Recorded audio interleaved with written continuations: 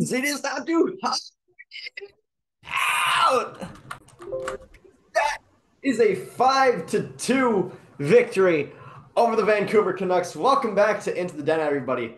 I'm your host 100 Becks, and this game, this game was interesting. This game was hilarious. It was just amazing. Even before the game even started, this was one for the history books because both teams come out in practice wearing white jerseys. They then realize this is going to be a problem, and this was supposed to be another night the Bruins were going to wear their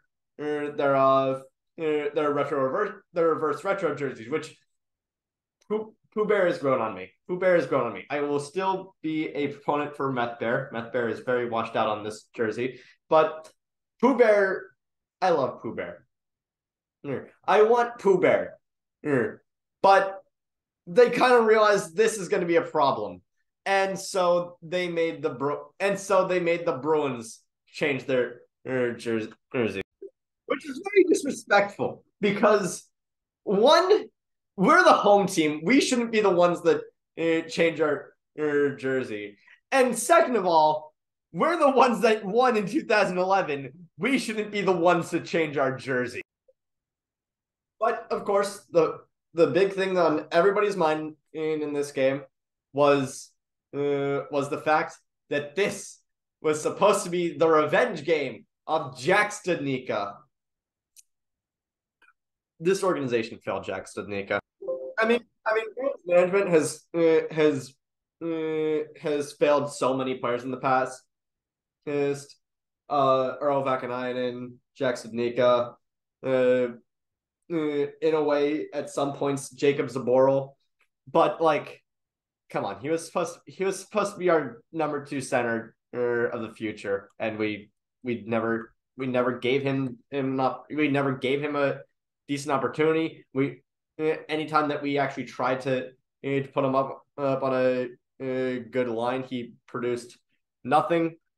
When he was on a bottom line, he wasn't able to elevate in it. I mean, there's definitely an argument to be made that Jack Studnicka was a very overrated prospect, and the only reason why we kept him up, the Bruins fans kept hyping him up for so long, is because he was because of everything that he was supposed to be, not everything that he had shown us. But I feel like at some point something had to give, and well, something did. So Jack Studnicka, I hope you're doing well. I hope you're having a good time in Vancouver, except you're probably not, because Vancouver has blown 6 2-goal leads to start this season.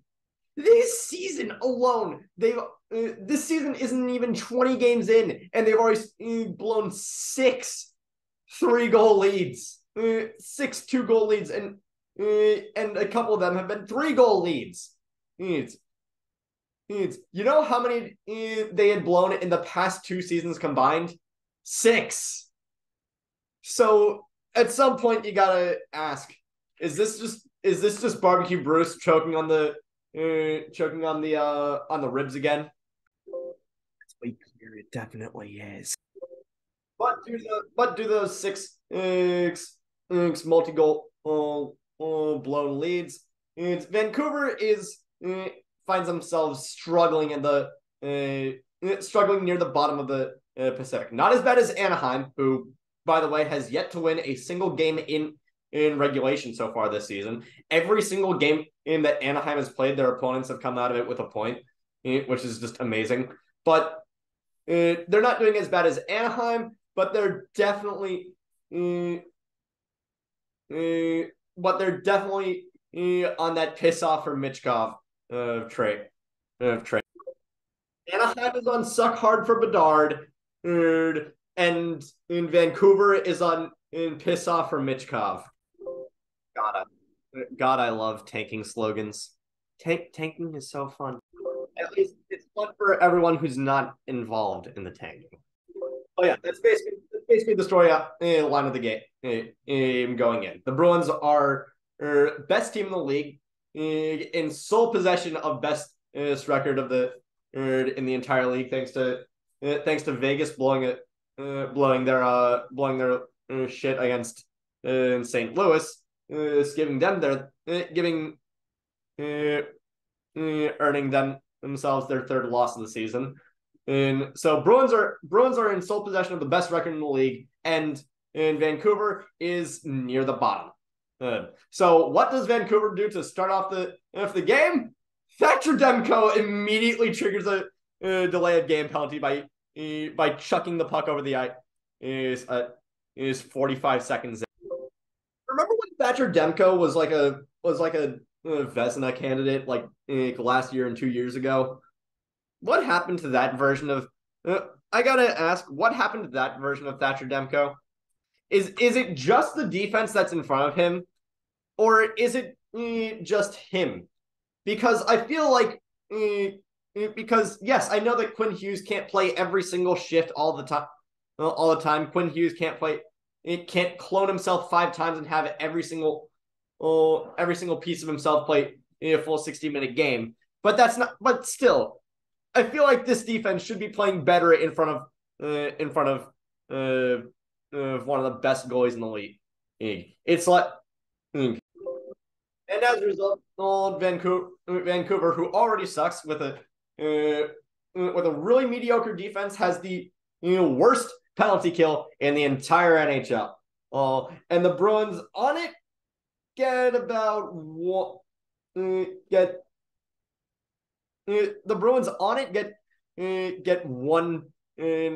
two goals on it this game.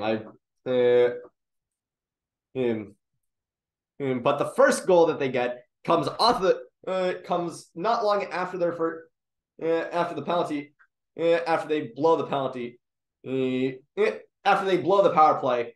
Even though they did get a few good shots on it, Taylor Hall just snakes his way through the entirety of Hampus Lindholm passes to Taylor Hall, who just snakes his way through the entirety of Vancouver's defense. And it's just going here. Ooh, behind the net. In the net, I've run out of space to actually get a shot off. And then he passes it right to Connor Clifton, who bombs it for a one-time and to get the scoring going for the Bruins. Thatcher Demko was looking for a little bit of goaltender interference, but it's hard to do that when Oliver Ekman-Larsson is just politely pushing Jake DeBrusk out of the way. And this to probably my favorite part about Jim Montgomery's Bruins. Momentum. Jack and Andy were talking on the broadcast a lot about how during the latter half of the Cassidy era, the Bruins kind of struggled to generate too much offense with a 1-goal lead. Whenever they had a 1-goal lead, they would usually rest on their laurels and do it and play a more shutdown defense than an actual keep the scoring going, which is a strategy that works, but it also forces you on your back foot a little bit more. But the Bruins this season, no such thing. No such thing. No such thing. We're gonna freaking go all of our power plays nowadays. All five players on it are offense for some reason. I still don't understand that. Put Lindholm on that top power play unit. He's getting a point per game. There's no reason why he shouldn't be on that top power play unit, especially because he also is now plus 17 on the year, has yet to have a single game with a minus, and is averaging some of the highest time on ice per game in the league, and is just in general probably the closest thing that we've had to a Norris candidate since at least for this season, the closest thing that we've had to a Norris candidate since Zdeno Chara in 2009. But after that first goal, we get probably one of the most unnecessary things I've seen in the Bruins.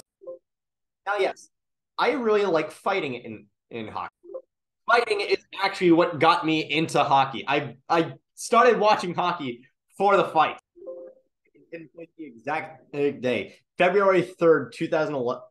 February 3rd, 2011. In longtime Bruins fans, you know exactly what this game was just from the penalty summary. So yes, I love fighting. The fight that Tomasz Nosek tried to initiate with Kyle Burroughs was one of the most unnecessary things I've seen in a Bruins game.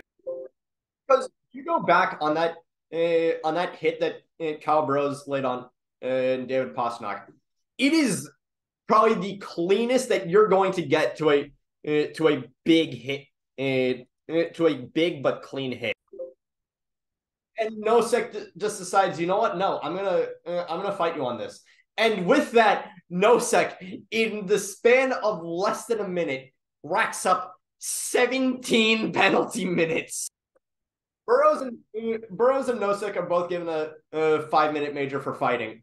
And Nosek gets the extra 2 for the instigator penalty, and then he gets an additional 10-minute misconduct penalty. 5 to 10. That is 17 minutes racked up of penalties in that one fight. Insane. I love it. Unfortunately, the Bruins did not love it as they would let in just the 4th power play goal, 4th shorthanded goal that they've allowed this season. Shorthanded on their side. Fuck. As they would allow the 4th power play goal that has gotten past them this season. With JT Miller, with Brendan Carlo playing way too far up, and JT Miller's just behind everybody. He takes the puck in, just completely undresses, Linus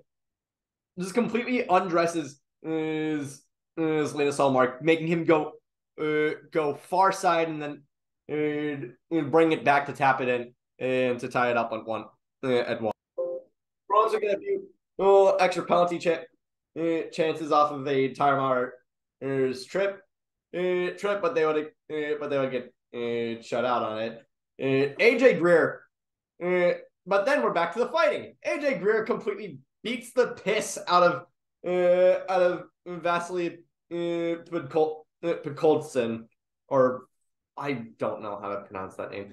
Podkolzin, and Vasily starts bleeding all over starts bleeding, which, it's always fun. It's always fun when hockey fights draw blood. Jackson Deacon, remember that dude? He ends up going for tripping David Pastrnak, and Pasta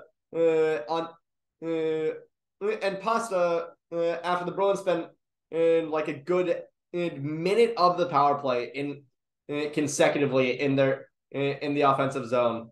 Pasta makes a shot that makes a maneuver that looks like a shot, but is in fact a pass to Bergeron, who's just in the bumper to tap it, to just chip it, to just deflect it in for a goal, to put the Bruins up 2-1, and to shorten that, and to put him 3 points within striking distance of the 1,000 point threshold. Next to the end of the first period, and start of the second one, and Tyler Myers ends up tripping Trent Frederick again. And remember when I said Tage Thompson was the tallest person in hockey? Yeah, I forgot that Tyler Myers exists. He's like 6'8" or something like that. Why is everybody so tall? Anyway, on this one, Bo Horvat drives to the net shorthanded, and Krejci accidentally gets enough of his stick up near the end, near the follow through to to trigger a high sticking penalty. We get about a minute and a half of 4-on-4 play, and we all know everybody's favorite. Bullshit.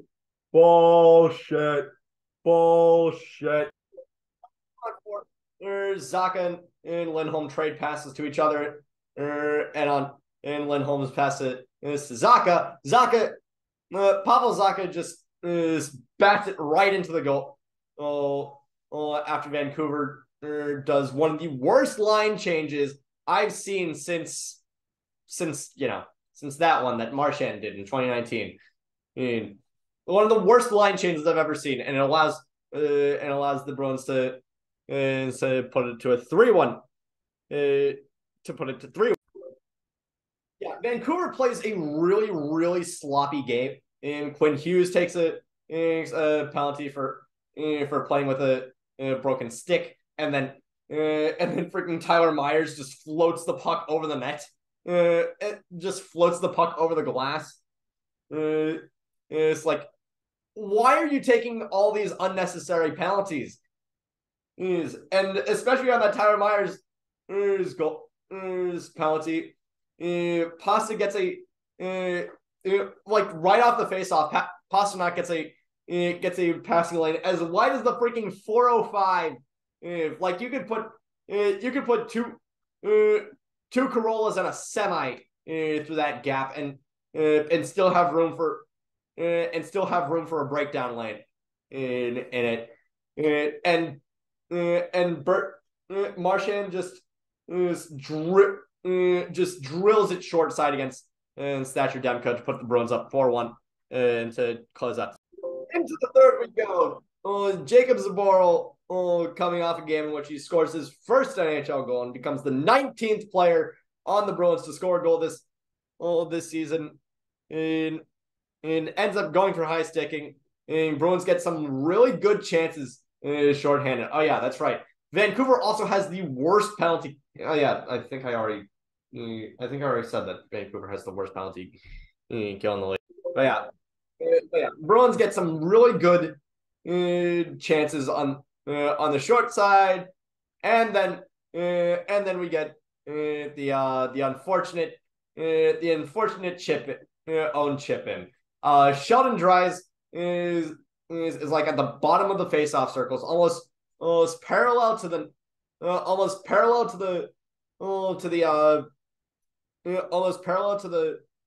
red line, to the goal line, and he's obviously trying to pass it past Ullmark to get it to Jack Studnicka, who's on the far post to chip it in.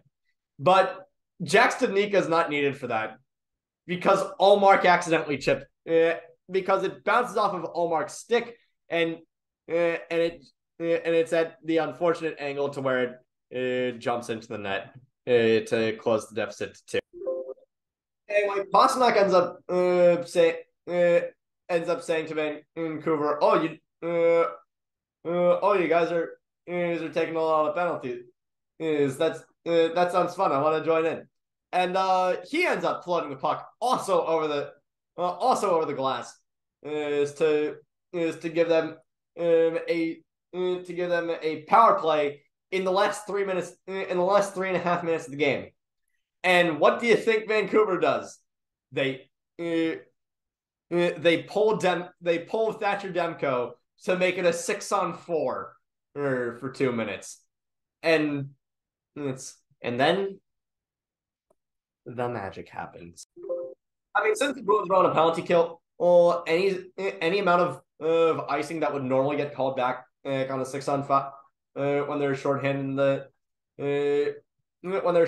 in the last few minutes because of an empty net, it is completely superfluous because you can't because the puck can't get called back for icing on it when you're shorthanded. And so what do you think that?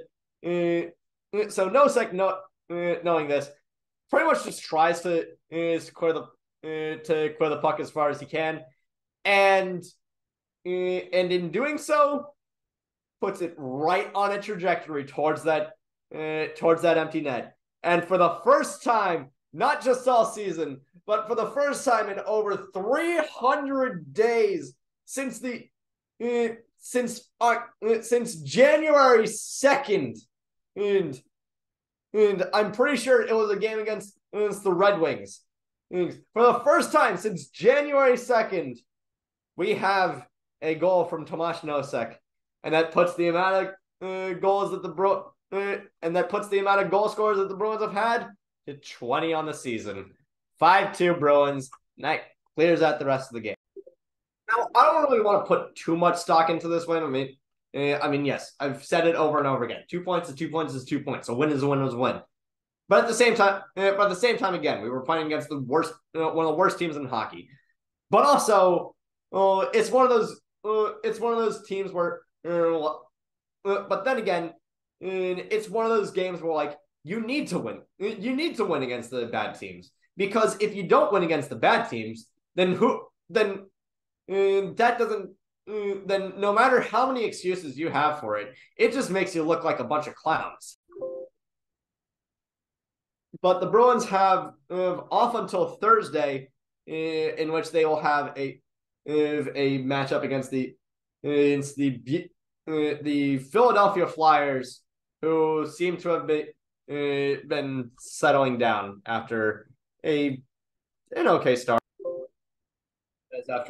She says after the Flyers just lose 5-1 into the Stars, but that will pretty much be the end of tonight's episode. Thank you all so much for watching. Click like if you like. Click subscribe if you like. Up there is my most recent video. Check that out, and leave a comment down below. How you feel about Jack Studnicka? How you feel about Jack Studnicka in a Vancouver uniform? Does it make you sad? Does it make you nostalgic? How it makes you feel? Down below is also my Twitch.tv and my TikTok, and also on Hockey TV, just so that you can watch the games the same way that I do on an okay enough streaming service, because nobody at Bridgewater State University really likes hockey for some reason, or maybe they do, and I just haven't met the right people yet. Enough about my school struggles. Thank you all so much for watching, and I will see you guys again Thursday. Take care.